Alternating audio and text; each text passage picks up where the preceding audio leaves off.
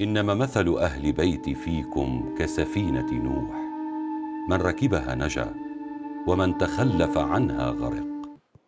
Bismillah ar-Rahman ar-Rahim. One of the outcomes of fasting is less talking. In a hadith Qudsi, Allah subhanahu wa ta'ala says to His Prophet sallallahu alayhi wa alayhi, the outcome of fasting is less eating and less talking. Then Allah subhanahu wa ta'ala says, the outcome of silence is wisdom. Wisdom is very important. And if we refer back to the Quran, we find that Allah subhanahu wa ta'ala made wisdom or teaching wisdom one of the obligations of the Prophet sallallahu alaihi wasallam towards his nation. And he linked wisdom to teaching the Quran.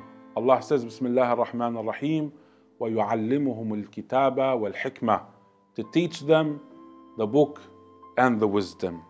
Then Allah subhanahu wa ta'ala says, the outcome of wisdom is enlightenment. Enlightenment is very important for us as we are living in darkness and we are always searching for a light to save us and to keep us protected in this evil society that we are living in. Through less talking, we receive wisdom, and through wisdom we can find this light.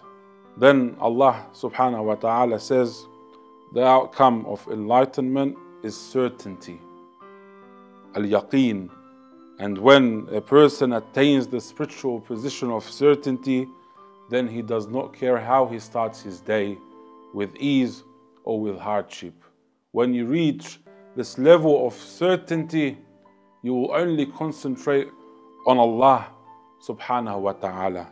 Allah says, such is the state of those who have attained the position of content. Such is the state of those who reached the status of content, maqam al-radin, where they only see Allah subhanahu wa ta'ala. Whatever they go through in their lives, they will see a positive side from it because it is coming from Allah subhanahu wa ta'ala.